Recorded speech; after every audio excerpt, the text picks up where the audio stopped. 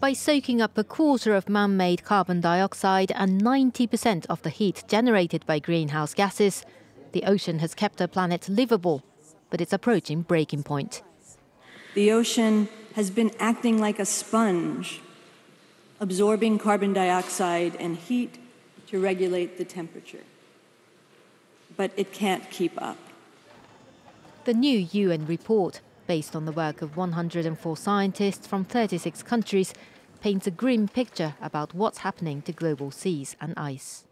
During the 20th century, the global mean sea level rose by about 15 centimeters.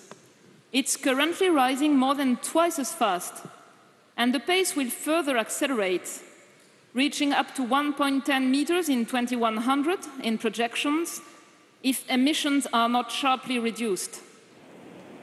Even if greenhouse gas emissions are curbed, many serious impacts are already inevitable, according to the 900-page assessment.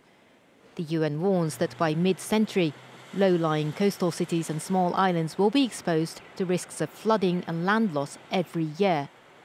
Hurricanes and El Niños will likely get more severe due to weaker ocean currents, melting glaciers and reduced permafrost. Rising sea levels would mean many fish and other animal species could disappear. Like 3 previous UN climate reports released this year, the document concludes that humanity must change the way it produces and uses energy.